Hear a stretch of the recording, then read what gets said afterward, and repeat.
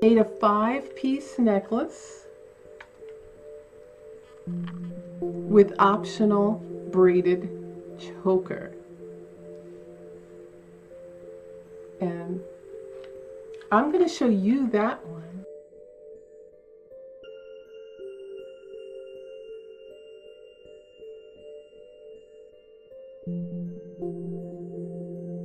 It was a 5-piece necklace, and then I made a choker, and I'm going to also make a bracelet as well. Now, what I did with this, I'll start with the choker. Those pieces are all attached, but the choker is not.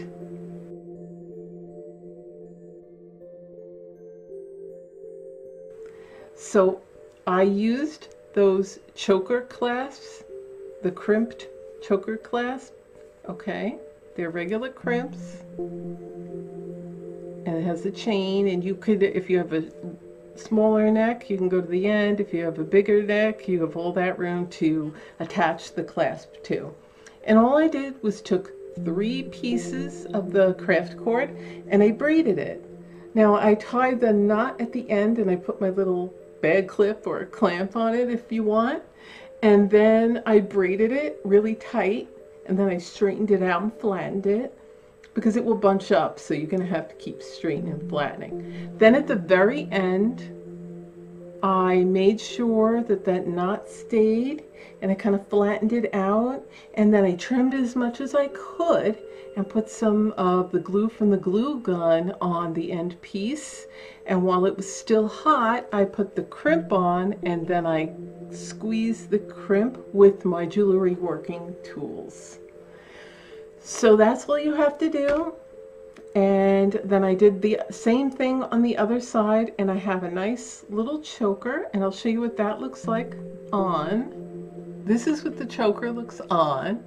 Okay, and you can make it even thicker. You just have to, when you braid it, you know, you get 3 pieces. So one strand will have 4 or 5 or 6, and the same with the middle, and the same with the other end, and then you can braid all of them together. But keep in mind, the end pieces are going to be pretty thick, so you'll have to get a bigger crimped end clasp, okay?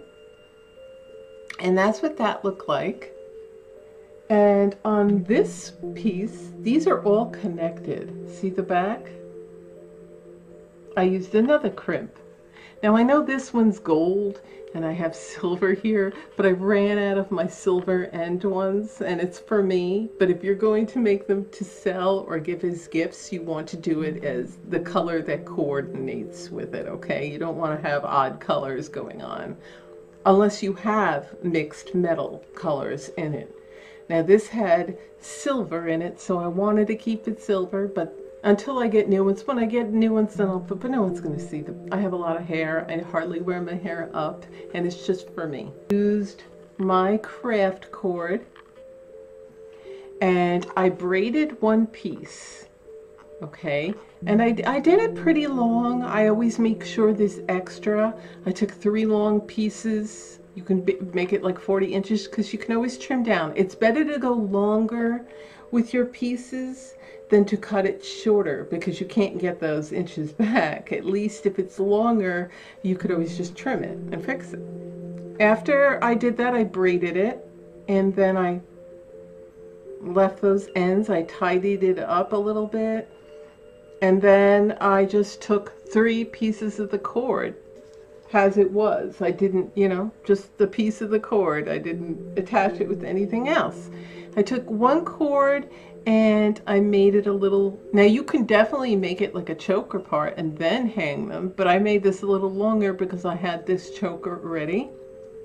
And I figured if I want this to hang a little longer, I have that option. But if I wanted a choker also, then I just add this to the mix and I have the choker option.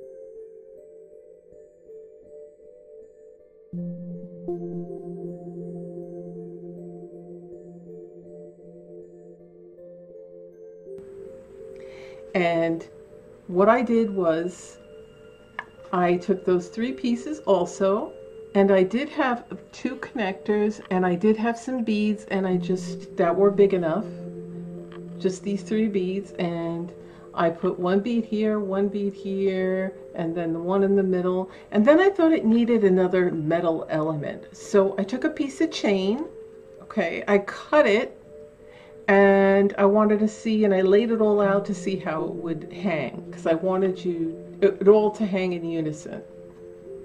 And then I left the excess pieces of the chain, and when I was all done, I took all the pieces and I clamped the other side, and I took them all, got them all together, and I started to wrap really tight with the piece of cord, and I used a little glue gun, and then I really super tight pulled it to the very end, and then I used the glue gun, and then with the pieces that were sticking out at the end, I trimmed up as much as I could, and then I put some glue gun and I put the crimping end piece clasp on there, and I squeezed it really tight.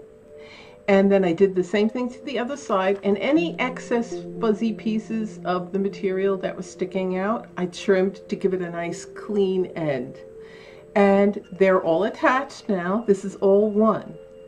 And I'm going to put it on so you can see. And what I like about these clasps is that, you know, you can make it longer or shorter. Now I already have my choker on, and if I didn't want to wear it with the choker, I didn't have to. That's why I left the choker piece optional.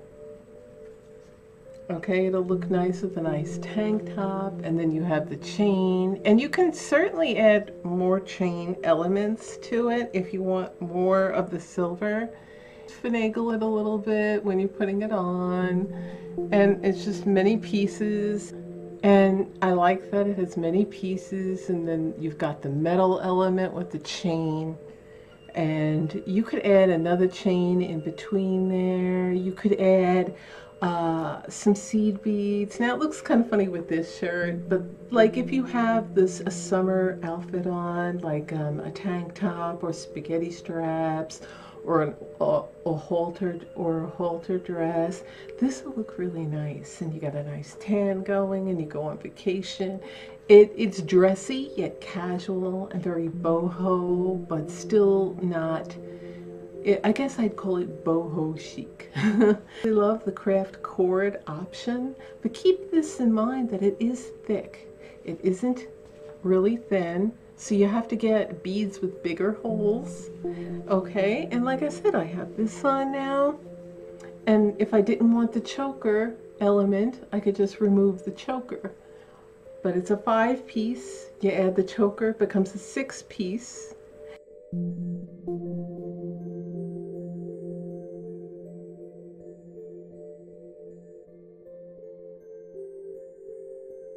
And it went well with these earrings, and you can make yourself a pair of tassel earrings, and there it is. And that's all there is to it. It's very easy.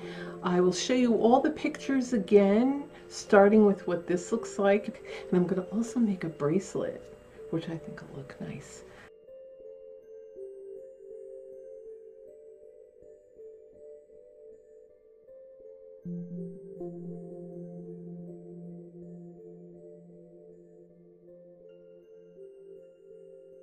Okay, so I hope you like that show and tell kind of tutorial of those.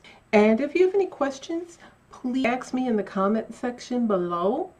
And please hit the like button and let me know if you are going to try this, or if you, like I said, or if you have any questions, or if you just want to say hello. So thanks for watching, and I'll see you on my next video. Bye.